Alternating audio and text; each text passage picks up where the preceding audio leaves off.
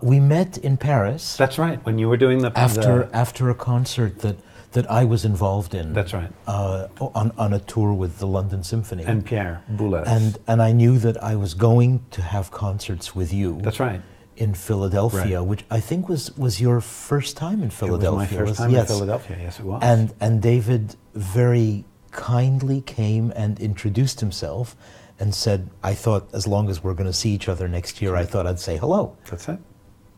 It's just great fun spending time together on the stage or off the stage. We actually do have a wonderful time together. I think at least I have a wonderful time. Me too. And David is a great artist, and so being on stage with a great artist is always exciting and refreshing, and I learn a lot. So he's actually the smartest person in the room.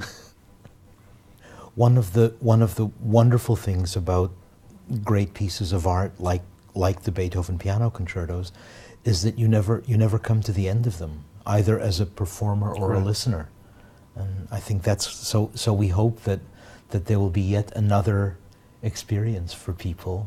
What's especially fascinating about the concertos is that they do have this improvisatory feel in moments where it's almost as though you just decide to go off in a different place. We've played some of these concertos in other places with other orchestras, and what's always impressed me is that you don't have a one-size-fits-all approach to them. It's much more really listening to what it is that people are giving you and then interacting with that. But I think that's true for you as well. Yeah, I mean, you as a conductor, you don't impose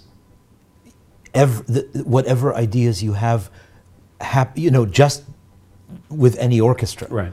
You get back what they're playing and you adjust, which is what I think makes a fabulous conductor. Oh, wow. This is interaction. It's the, gegenseitige Bewunderungsgesellschaft here. I wish I'd said that.